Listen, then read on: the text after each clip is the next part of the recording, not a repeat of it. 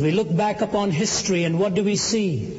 Empires rising and falling, revolutions and counter-revolutions, wealth accumulated and wealth dispersed. Shakespeare has spoken of the rise and fall of great ones that ebb and flow with the moon. I look back upon my own fellow countrymen of England, once upon a time dominating a quarter of the world, most of them convinced in the words of what is still a popular song, that the God who made them mighty shall make them mightier yet. I've heard a crazed, cracked Austrian announce to the world the establishment of a German Reich that would last 1,000 years. I've seen an Italian clown saying he was going to stop and restart the calendar with his own ascension to power.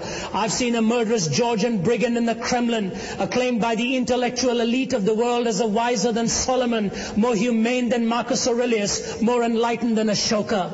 I have seen America more wealthier and in terms of military weaponry more powerful than the rest of the world put together, so that had the American people so desired, they could have outdone a Caesar or an Alexander in the range and scale of their conquests. All in one lifetime, all in one lifetime, all gone with the wind.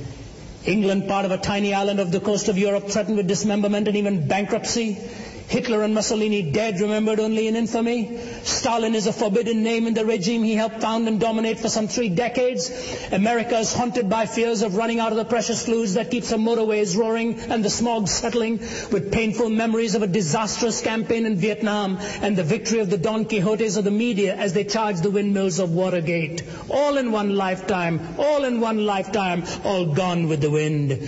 Behind the debris of the fallings of our solemn supermen and imperial diplomatists lies the gigantic figure of one person, because of whom, by whom, in whom, and through whom mankind may still survive, the person of Jesus Christ.